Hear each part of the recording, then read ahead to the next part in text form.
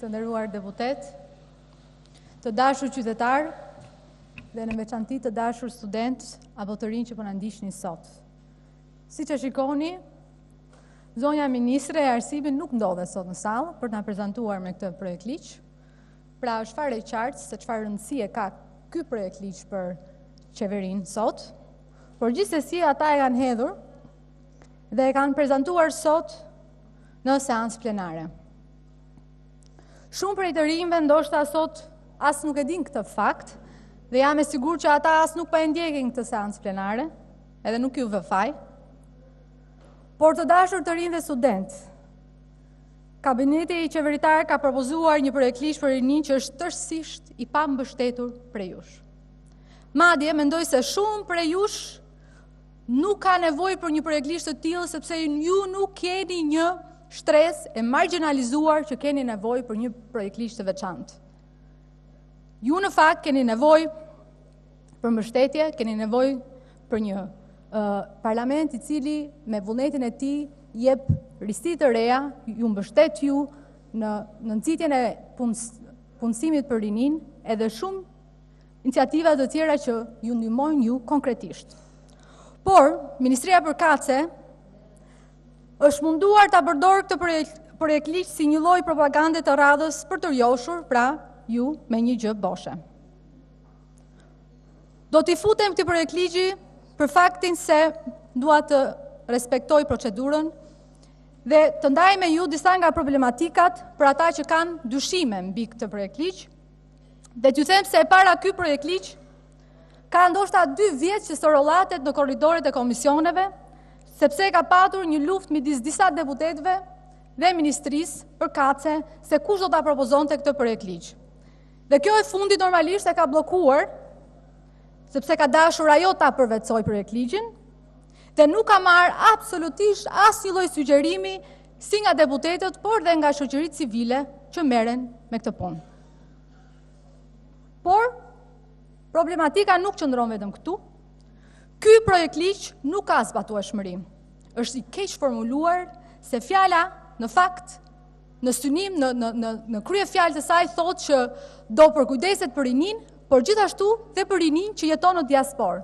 Ndërkohë, po të shikoni të gjithë projektligji nuk tregon absolutisht fare se si ky projektligj do zbatohet për këta të rinj që jetojnë në diasporë. Gjithashtu Ministria e Arsimit, Sportit dhe Rinisë dikton tërësisht menaxhimin e buxhetit dhe synon që të ngrej struktura pranbashkive që në fakt nuk sjellin absolutisht asgjë fare për rinin dhe nuk sjellin asnjë gjë konkrete që çfarë ata do përfitojnë nga ky projektligj. Gjithashtu dua t'ju kujtoj, të dashur kolegë, që ky projektligj nuk është i bazuar fare në një praktikë ndërkombëtare të mirëfillt dhe disa nga vendet që në fakt ky projektligj ka gjetur vende si në Letoni, Bullgari, Serbi apo edhe Kosovë, ky projektligj ka rezultuar i pasuksesshëm për ta.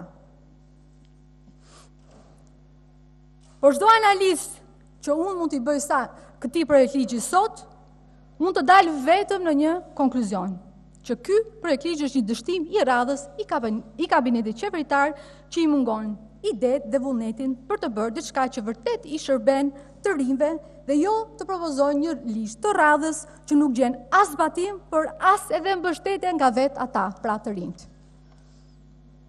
Por, të dashur student, të rinj, që ju na ndiqni sot, më thoni ju, çfarë prisni ju nga një kryeministër që ju keq trajton, që sillet në mënyrë vullgare me ju? Çfarë prisni ju nga një kryeministër që nuk mban asnjë lloj përgjegjësie për ju? Kush e ka fajin për këtë gjë? Kush e ka fajin për këtë drejtë që ndodhemi ne sot? Kush e ka fajin që ju nuk jeni më në prioritetin e tyre? Jetoni një ambient që nuk kujdeset për këtë shtresë të shoqërisë. Ju të dashur të rinj jeni 30% e kësaj popullsie dhe nuk jeni një shtresë e margjinalizuar. Por ju sot ju jepet vetëm një projektligj për rinin i cili nuk gjen absolutisht asnjë lloj zbatueshmërie dhe nuk është për ju. Por le të ndalemi pak në ambientin tonë të dashur. Le të ndalemi pak çfarë ndodh jashtë kësaj salle. Kush e ka fajin sot? Kush e ka fajin sot që një prokuror qëllohet me Kalashnikov në mes të rrugës? Kush e ka fajin sot që një grua gjyqtare, mos e harroni, u vra në rrugë nga burri i saj edhe kur ajo kërkoi që të mbrohej nga ligji? Kush e ka fajin sot që dhuna dhe krimi familjar është më i lartë se sa kurrë në këto 20 vitet e fundit? Kush më thoni ju e ka fajin sot se reforma në drejtësi ka hequr më shumë se gjysmën e prokurorëve dhe gjyqtarëve nga sistemi? Kush e ka fajin sot, të dashur qytetar, që asnjë prej jush nuk ka besim te organet e drejtësisë? Kush e ka fajin sot se krimi organizuar dhe korrupsioni po lulëzon në nivelet më të frikshme dhe po kontrollojnë sot politikën e vendit? Kush e ka fajin sot se persona të lidhur me botën e krimit kanë mbështetjen për të futur si në parlament, po ashtu dhe në zyrat e bashkive? Kush e ka fajin sot se krimi organizuar me origjinë shqiptare, trafikimi i lëndëve narkotike dhe aferat korruptive të PPP-ve po nxjin çdo raport ndërkombëtar? Pra, kush e ka fajin sot që gjitha këto rrjete kriminale që janë rritur dhe kanë kapur madje dhe tregun global nuk janë në gjendje të kontrollohen dhe rezultojnë të jenë teje të frikshme dhe sot nuk po e lën vendin të përparojë? Kush e ka fajin sot që ne kemi një mungesë të theksuar në krahasim me vendet fqinje? Kush e ka fajin sot për mungesën e mjedisit të biznesit dhe të investimeve? Kush e ka fajin sot që nuk kanë filluar akoma asnjë lloj procesi gjyqësor i personave që janë përjashtuar nga sistemi i drejtësisë? Kush e ka fajin sot që akoma një ligj zgjedhor që garanton vetëm votën e listës së kryetarëve, por jo votën e qytetarëve? Kush e ka fajin që zyrtarë të lartë dhe politikanë të përfshirë në praktika korruptive nuk ndiqen penalisht?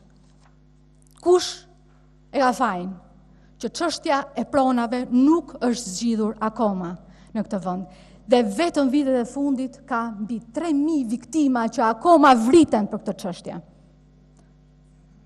Dil pra një herë, zoti kryeministër, dhe mbaj përgjegjësi qoftë dhe vetëm për një nga këto pika që unë sapo përmenda. Sot ti nuk ke këtë të blesh dhe këtë të shesësh më. Sot ti ke vetëm veten tënde dhe s'ke absolutisht asnjë alibi që të mbrojë. Sot nuk ke ku t'ja hedhësh fajin. Sot je vetëm lakuriq para shqiptarëve pa asnjë shpresë dhe pa shënuar absolutisht asnjë lloj arritje këto 6 vitet e fundit.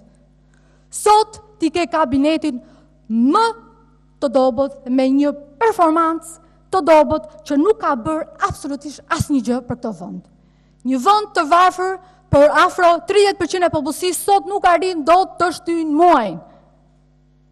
Sot ti ke shtresën më punëtore, më të vyer të kësaj shoqërie që po largohet nga Shqipëria. Pra, çfarë presim ne sot? Një shprehje e famshme thot, asnjë nuk është aq i pasur sa ta blej të kaluarën e tij. Por unë e di që ka vetëm një zgjidhje. Sot më shumë se sa kurrë shqiptarët, edhe veçanërisht të rinjt dhe studentët, duhet të luftojmë për ndryshimin e sistemit, sepse nesër vota e këtyre të rinjve do të shkojë dëm, do përfundojë në koshin e atyre që nuk mbajnë absolutisht asnjë lloj përgjegjësie. Do të shkojnë në dëm të vendit. Pra unë sot e deklaroj që unë jam kundra këtij sistemi, poshtë ky sistem që po vret demokracinë në vend. Ju falenderit.